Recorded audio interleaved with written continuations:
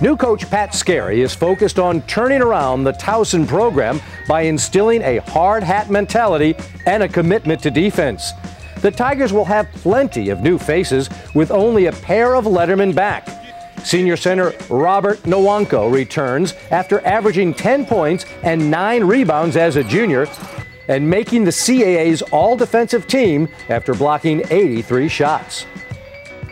Sophomore forward Eric Gums should move into a more prominent role. Freshman forward Jervon Presley leads a talented group of newcomers that also includes guard Chris Walden and forwards Deion Jones and Marcus Dumas. I believe in guarding man-to-man and rebounding the basketball, and that's certainly an area that's a major point of emphasis since we were last in the league statistically across the board. Defense and toughness and taking care of the ball. So just be mentally tough more than physically tough. Towson is ready to move up the CAA standings as Coach Joe Matthews has 3 starters back. Senior guard Crystal Parnell led the Tigers in scoring and assists last season and will be joined in the backcourt by Cherie Ledbetter and DeRay Folks.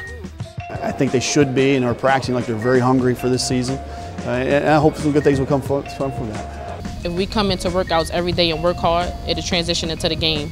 So that means in the weight room, in the classroom, on the court, he just wants us to work hard 100%. VCU will look to build on the momentum generated from last year's magical run to the NCAA Final Four.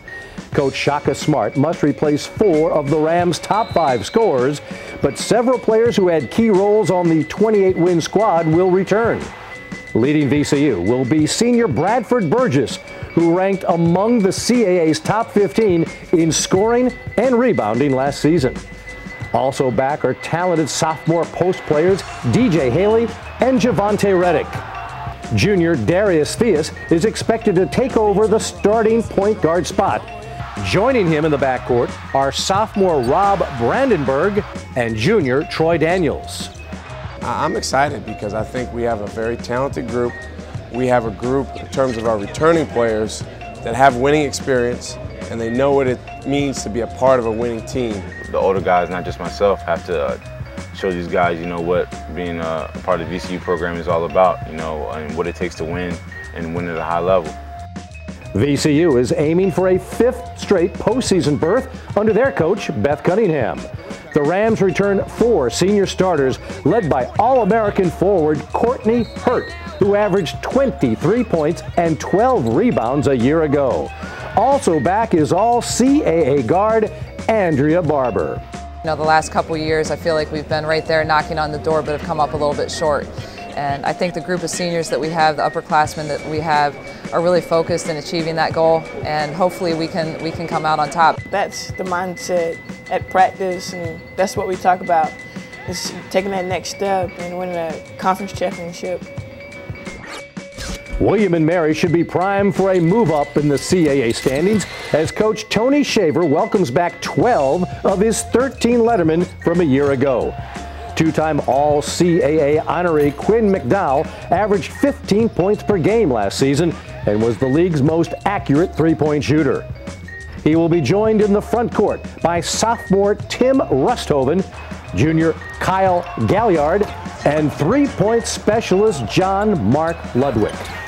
The Tribe featured 2 of the CAA's top freshman guards last season in Brandon Britt and Julian Boatner, who combined for 18 points per game. Providing experienced depth are senior Kendricks Brown and junior Matt Rum. We've got to be great defensively, and we've got to win close games. I mean, it's what separated 2 years ago from last year. We've got to really be good in clutch time. Just because you're another year older or you have some experience doesn't mean that you're necessarily better, so you have to put the work in, and I think we have.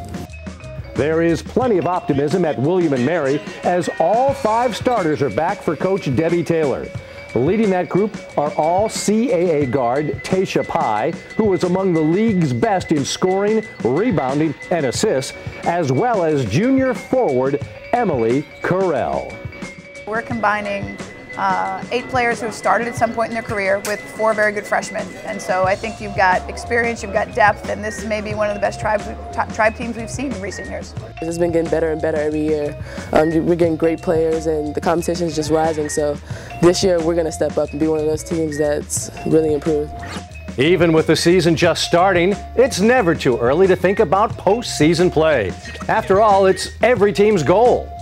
The road starts with the Virginia 5-2-9 CAA Men's Basketball Championship at the Richmond Coliseum, March 2nd through the 5th. And don't miss the magic of the Virginia 5-2-9 CAA Women's Basketball Championship as it returns to the Showplace Arena in Maryland, March 8th through the 11th. Visit CAAsports.com for more championship information.